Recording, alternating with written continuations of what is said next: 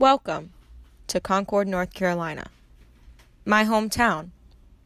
In Concord, the main street, Union Street, cuts through the heart of the downtown area. The houses on display are architectural wonders, each different and fascinating in its own way. They will sell for at least $500,000 each. But one street away, the scene changes. The Logan community tells a very different story.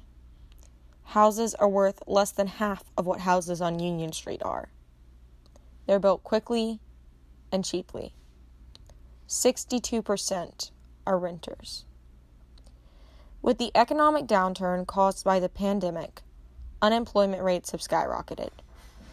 This has disproportionately affected already struggling communities, like the Logan community. This disturbing trend is evident in nearby communities, like the city of Charlotte, where homeless communities have grown to the point that they camp out in tents covering large areas of land.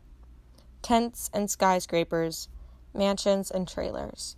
COVID has worsened inequalities everywhere.